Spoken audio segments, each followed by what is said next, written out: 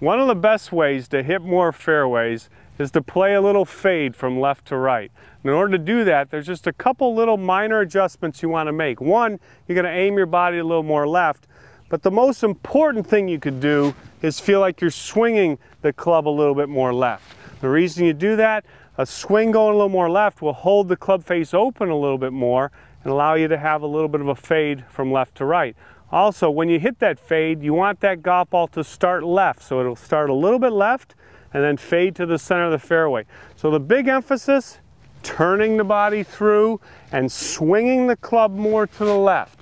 The more you swing the club left, the more the ball will start left, and the more you turn the body through, the more that will hold the club face open at impact, give you just a little bit of fade from left to right. So body turning through, angle your swing off to the left, and you'll get a little fade right to the center of the fairway.